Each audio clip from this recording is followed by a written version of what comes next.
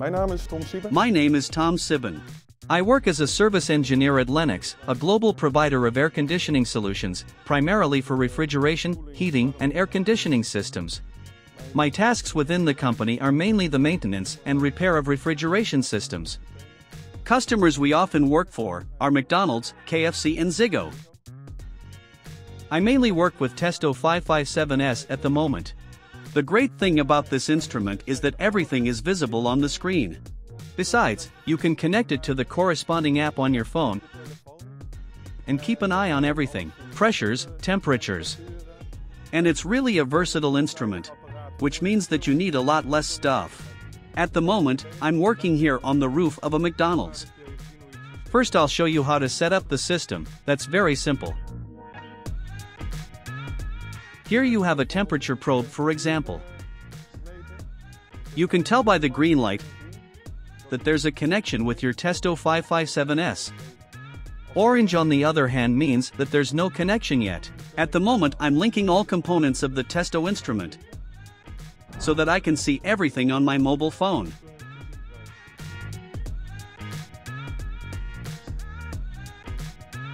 So at the moment I can check the pressure and temperature of the lines. Before using Testo 557S, I had all kinds of instruments. My measuring instrument set, my temperature probe, measuring cables, as well as pen and paper. As you see, there are several things you'd need to take along. Now the great thing about the Testo is that everything you need is included in the case. With my old measuring instrument, I had to read the values myself, which is now done digitally. So your mobile phone displays the type of refrigerant, pressure values. Below that, superheating is indicated as well as subcooling. What I can see right here is that everything's running well. Before I had to calculate everything first. When I press start in the app, the instrument also starts a recording, which you can then save, or you can enter customer data. After this, you can print out a report, which is also very convenient, so you hardly need a laptop anymore.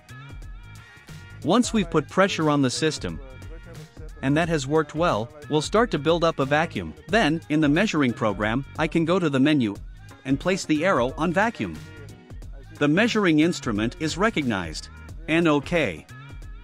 After this, you connect the instrument, switch on the vacuum pump, and the measurement will start. If you go via the manifold, you can use the menu to choose the type of refrigerant to be used. Within the menu, you can simply scroll down. Here we're dealing with RV10A, which we click on and then see that the instrument is also measuring subcooling and superheating. My experience so far is positive. I haven't experienced any trouble yet. Maybe it would be a good idea to make the instrument rechargeable. I'm currently using batteries. My suggestion is lithium batteries that can simply be recharged. But what I'd like to tell other technicians is that this instrument really saves a lot of time, and you don't have to take that much stuff along. You've got less to do yourself because the Testo 557S does everything for you.